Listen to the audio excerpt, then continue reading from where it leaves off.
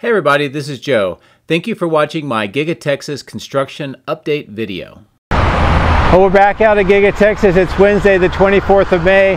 It was raining today, so I had to delay my flight a few hours, and then during the last part of the video you'll see that it started to rain again. It's been a very unusual May for this part of Texas. Got a lot more rain later in the year, and it continues now. There's a few things that I'll talk about in the intro that I want to draw your attention to. First, an interesting display. As you can see here, looks like they are getting ready to, or they've already taken a photo for the upcoming Memorial's Day with this Model Y decked out with horns and veteran logos on it. So that's pretty cool. Another thing I want to show you is going down to the south end. As you can tell by these set of images, there's still work being done on that grade, but most of the geopiers and that continuous flight auger set of cranes and drill is just idle right now. Maybe it's a little bit because of the weather and all the rains. But on that southeast corner of stamping machine structure, we can see continued trenching and installation of that white pipe into those trenches in that section. Also, as I've pointed out before, but I'll point it out again, more of those rebar cages have been made for the footings that will go onto this area of the site once it's ready to start footing construction. Another thing that I want to talk about as we move up to the north across Tesla Road, as you can see by this set of images, right on that south end of the electrical switchyard, where they're continuing to put those beams into those bores in a vertical manner and then sliding concrete panels into those spaces between the beams.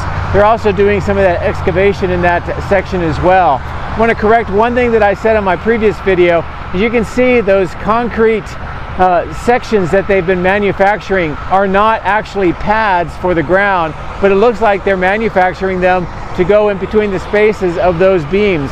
Pretty interesting.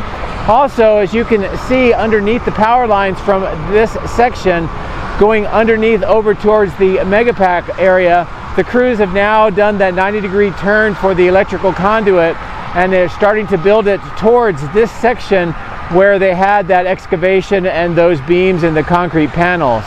Also, as we go onto the other side looking at the Megapack site, you can see just how much of the conduit in this section is being prepared.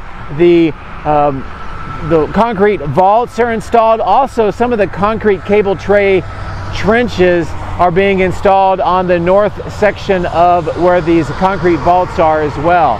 So quite a bit of work. The last thing I want to talk to you about, or at least point out, is down at that northeast corner of the casting machine structure. Now, we've talked a lot about the conduit that's being put into that section and all the preparation to connect this all the way up to where the Megapack and the electrical switchyard conduit is located. But also, if you can just see with this image, they are continuing to excavate quite a bit of concrete out of the area where these three receiving doors are, and also that large receiving door. We also see a truck bringing in some very long rebar. So it suggests that in at least this northeast corner inside casting, they are reconfiguring the ground slab yet again. And I don't know if this is to accommodate more machinery or change in plans, but it is interesting to see this amount of rework that's going on inside the casting machine structure as well. As always, thank you very much for watching. I do appreciate it, and I hope that you enjoy the narration and the views today. Have a great rest of the week. Take care. My drones are ready and raring to go. Let's go flying over Giga Texas.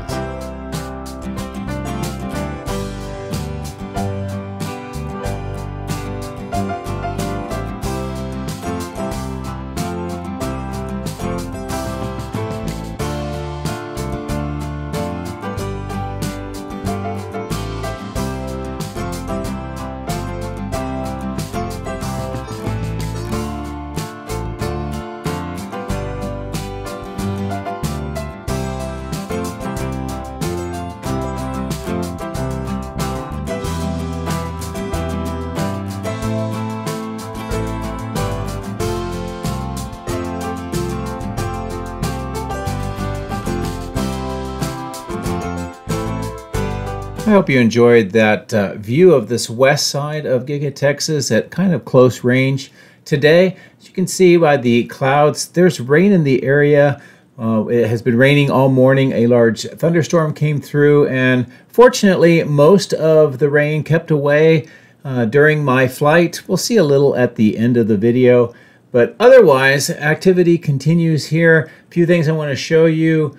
The NACOG crews are continuing to work on the wall panels here with some of the plastic on the windows to apply that stain. And as we continue to fly to the south near the main entrance, there's more Model Ys coming out of the end of line, that ramp. On the left-hand side of the screen, two of the Model Ys are being lined up here. They usually line up somewhere around 12 approximately of the Model Ys here, and then they'll drive them over to the east side for that testing and calibration lot. I also noticed this very interesting Model Y. The horns on it suggest that this is the Model Y that was used last year at Cyber Rodeo, showing the jumping of the Model Y, and there was a video of that. But now it's been repurposed. It says, "Thank you, veterans." I think this is for a photo opportunity. We may see some photos from Tesla about that to also help commemorate Memorial Day, which is coming up this weekend. But this is where that vehicle is located, near the main entrance. And I don't see much as far as construction on that main entrance at this point in time, so it'll be something I continue to monitor. So let's fly further to the south, where there's an interesting development near the temporary platform. If you recall, in my previous video, I showed you two very large wooden crates that were delivered on the south end, and they were moved up over by this platform.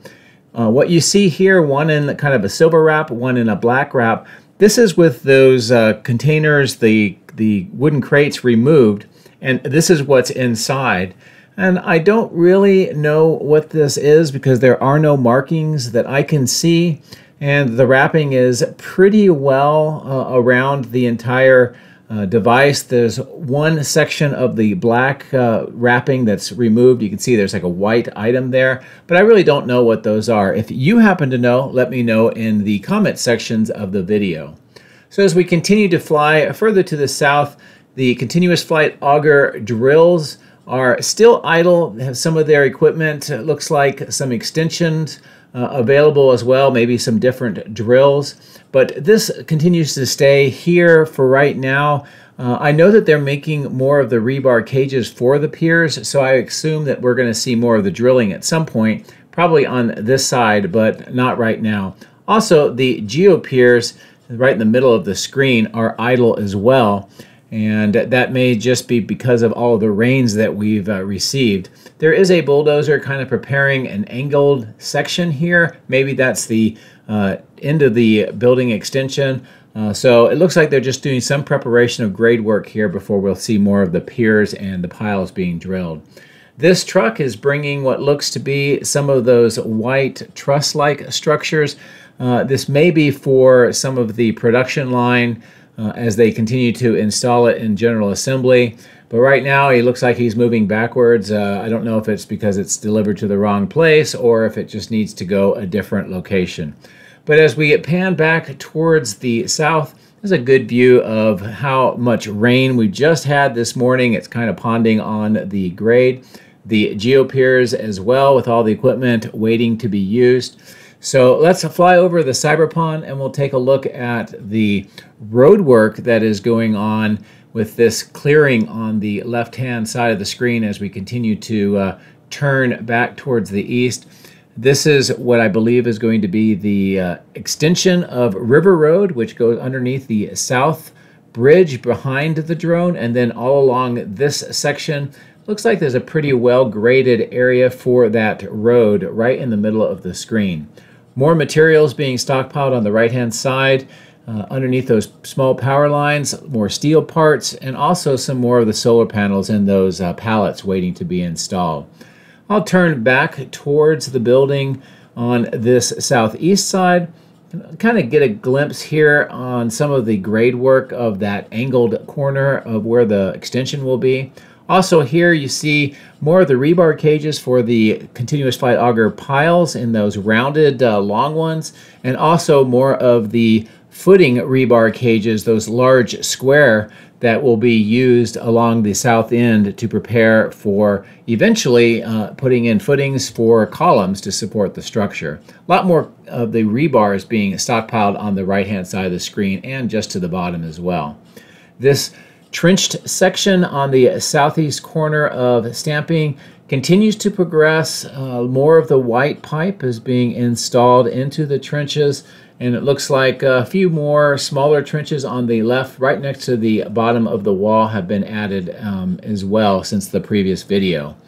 As we proceed over towards the east side, we can tell that there's a lot of activity, some trucks with some very large items. I'm not exactly sure what they are, but you can see the forklift picking them up. They may be some sort of a tubular structure that would be used for construction somewhere along the south end, but it's really hard to tell from this particular view, but you can see them loading them onto that blue truck.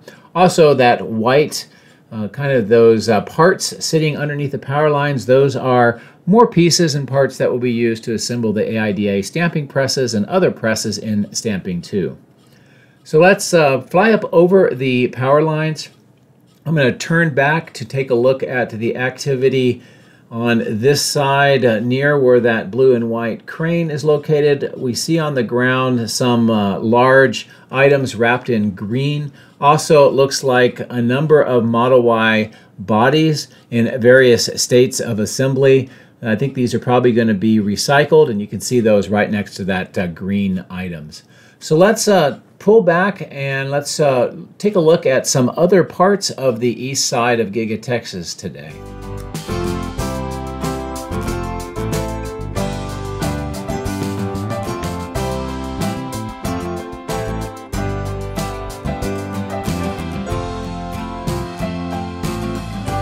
This new kind of oval shaped clearing is pretty much done now with the grade work, it appears. Don't see any more of the earthwork going on right now.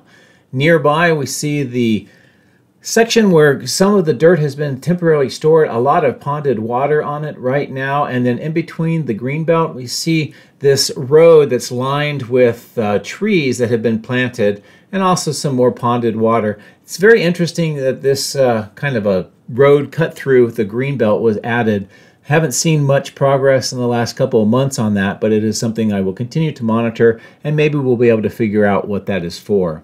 This new clearing location continues to get more and more materials and trailers parked on it. Also sections with concrete panels being put on the ground on that gravel grade, and we can see today crews are erecting a temporary structure on top of where some of those concrete panels are. So it looks like the concrete's making a floor, and they're going to be putting this superstructure up, probably be lined with plastic, and this will be perhaps another workshop of sorts that crews will be using. And this may also allow for some relocation of workshops and materials from other parts of the site, and then more construction may continue in those areas. So something to watch.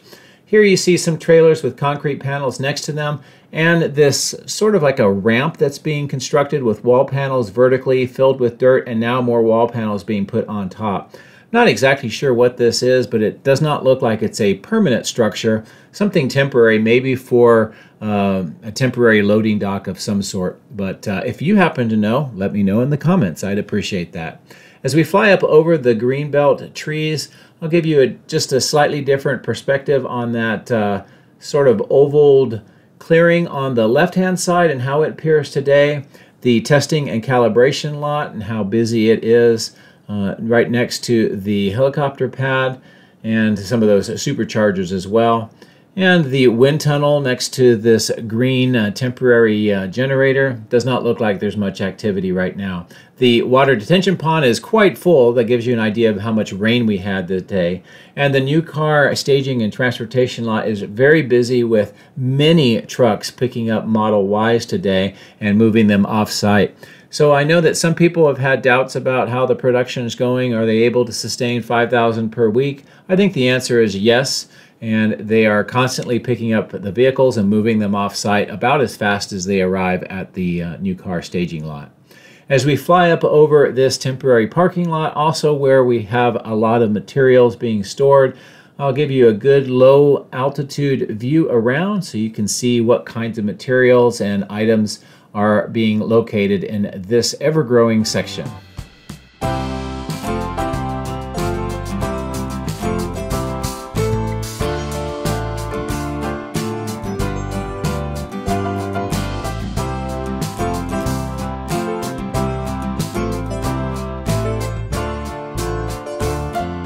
I would pull farther to the east to show you an area of the site I don't get a chance to show you very often. As we fly over this kind of rubble hill, we're going to get to the point where they are doing active recycling of many of the crates and containers that bring materials and production items here to Giga Texas. And as I zoom in, this gives you a good idea of how they continue to break up all of this material and get it into this large pile, and then they put it onto these large recycling trucks. You can see quite a bit of pallets waiting for the demolition and breaking up and recycling.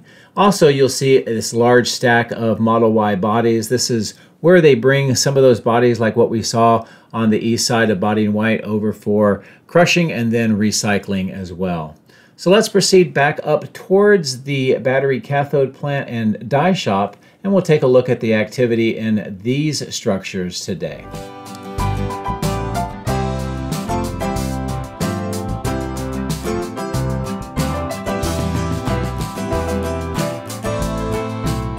What is evident is the roof is mostly completed with that weatherproof membrane on the die shop. Almost all of the wall panels are installed. The areas without wall panels are where I believe there's going to be windows, and then on that bottom right-hand corner, doors as the main entrance. And then we see some receiving doors and cargo large doors waiting for the doors to be installed. On the bottom of the screen, we see more of that blue water pipe being installed, now extending completely the length on this west side. And then, as you can tell, crews are putting in that 90-degree bend. This will connect it up to the existing pipe where that orange fence is, and it's already underground at this particular location. As I turn back to look from the north to the south across the die shop, this gives you a good view of the status of the building, all the wall panels, and how this structure looks today. Because of the lack of cranes in this particular location today, I'm going to give you a good close-in look at this chiller plant that serves the cathode plant as well. And you can tell that a lot more of that grate-like structure has been put onto the roof, and some more of it's being installed right now. A lot of equipment, pumps, and manifolds on the bottom. The Evapco fan units have been installed and look like they're nearly ready to go. And this vaporizer system for nitrogen. The bottom left, you can see some of those manifolds that have been assembled. They'll be attached to this, and this will be how they extract the vaporized nitrogen from those vaporizers.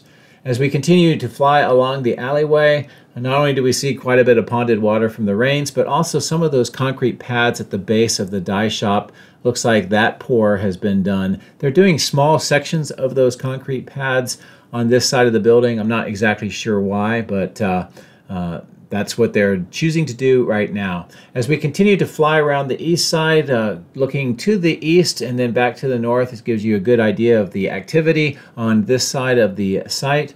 Also, the yellow crane, it looks like most of its work is done as far as putting in wall panels, and on the ground you can see crews working more on those manhole covers and the vaults with more of that electrical conduit. And I'll show you more of that conduit installed a little bit later in the video. But as we wrap around the south end of the cathode plant, looking to the north on this east side, this gives you a good view of the earthwork that has been done, the expansion here for that kind of berm on the right-hand side. And as we drop down, what we'll see is more deliveries at the base of these two tall temporary platforms that are serving the third floor. You can see this accordion truck with some of the silver wrapped items. Also in that large opening, you can take a look inside, and that 7-story tall platform installed is still visible. They haven't put the concrete wall panels in yet. As we fly further to the north, I'll give you a good view here of the cell test slab. It looks like they are installing some trenches and conduit now near where that sort of horseshoe road is located, and this is going to be the conduit to provide electrical power to let the cell test slab operate. And all this is being connected into those conduits that we saw being installed on the south side. The 4 stainless steel tanks continue to be stored on this site, and also this large dirt hill is shrinking noticeably now. It's lost about half of its total amount of dirt, and you can tell that more earthwork, more of the center dump trucks are picking up the dirt and transporting it to other sites around Giga Texas. Now, it may be hard to tell, but the rain is picked up right now, so I will kind of expedite some of the flight around this side, and hopefully we can get into a point where the rain will slow down. But this west side, much wider, that berm widening continues, encroaching into where the Martin Marietta batch plant is located. And as we continue to fly around the side of the die shop and in between the die shop and the Martin Marietta plant, I'll fly over these trees and give you an idea of the current progress of the conduit installation. And you can see some on the left with those concrete vaults, the conduit kind of moving off towards this westerly direction. You can see where the water is being ponded. This is where the underground conduit has been completed. And then more of the concrete vaults here, more of the conduit going underneath this access road. And then you can tell quite a bit of activity here next to this pond, just north of Tesla Road, of all of the conduit, that red kind of mix that's put on top to warn future excavators that there is electrical conduit in that location. All that's coming together pretty quickly. As we proceed up towards the electrical switchyard, a lot of activity going on at the south end that I want to talk about and show you. It's really progressing quickly. The piles are these beams that have been installed into the bores. They continue to work on them. You see those wall panels that have been installed in between each of those beams, the excavation work that is continuing. On the left-hand side, you can see those concrete slabs. I thought they were pads, but they're actually making those panels that go in between the beams. And also across underneath the power lines, straight ahead, you can see where the conduit is now being extended up to this particular location. So quite a bit going on the south end of the switchyard. On this north end, the biggest progress is continuing spreading of the gravel mix along the entire center section of the switchyard. And as I mentioned before, that serves, part of it is to serve as a grounding feature for the switchyard, so that needs to have all that gravel in before we see the switchyard energized. As we fly up over the power lines and the power poles, I'll give you some good views of the Megapack installation site, and there is quite a bit of activity and detail to be seen. As I bring the drone down lower on this corner, there's some concrete items that are actually the cable tray trenches down right at that corner, and also a lot more conduit on the right. Those cable tray trenches are being installed directly ahead of the drone right now, and that's where a lot of the electrical wiring will be routed around where the Megapacks are installed. This Megapack site, there will be 2 long parallel sections that have all the Megapacks inside. That cable tray trench is on the bottom left. And then here you can see the concrete vaults making this 90-degree turn. The conduit is moving off to that section on the south side of the switchyard that we saw, and then the other conduit heading to the south will connect to the northeast corner of the building. Most of the trench work has been filled in here, at least for the largest sections of those two parallel installations for the Megapacks themselves. More smaller conduit is being installed. The small trailers are being used here as the workshops, and we can see steel poles for more electrical being stored here, and we'll see that installed most likely on the north side of the Megapack. I'll give you a good view of the north end of the main factory, looking right across Tesla Road and how it looks on this rainy morning. And we'll start here on the northwest corner. This is the 4680 battery cell production portion of the factory. A lot of steam coming up, or vapors from those vents. That means that production is continuing right now. We see in these kind of dumpsters where it's being compacted, and then some up on top of that platform, there is still a lot of construction going on inside this portion of the building. Some more of the reconfiguration work as well. I've seen some concrete that's been cut out and removed from there as well. So interesting to wonder what's going on here. This delivery, I think, is some of those pellets that are used for the plastics manufacturing. And then as we cross the face of the paint shop and get near where the casting machine structure is, there's a lot of detail here as well I'll go over. First, conduit deliveries being stockpiled here. The excavator is working on this trench. This will not only extend the conduit to the east over where the berm is, but I think it'll also connect in or tee off into where there's conduit underneath this side of the building for the solar panels on the roof. This is a good view of that berm that's been widened. The plastic is kind of getting blown away, but that's to help with erosion. It's more of that conduit as well. And something very interesting of note, you look into those three smaller receiving doors, that large receiving door, there's a lot of concrete that is being ripped up and removed from this entire ground slab. And the truck that is delivering the rebar, since you can tell the length of the rebar, that gives you a really good idea of the amount of rework that is being done inside this portion of the casting machine structure. Again, I'm not sure why they're doing all of this rework, but it just suggests that a large section of this northeast corner is being reworked. So that's about it for a tour around Giga Texas on this rainy morning here on Wednesday, the 24th of May. I hope you appreciated what we were able to see, what we talked about, and the information, and find that helpful and puts to context what we see around the site. As always, thank you very much for watching. I hope you have a great rest of the week.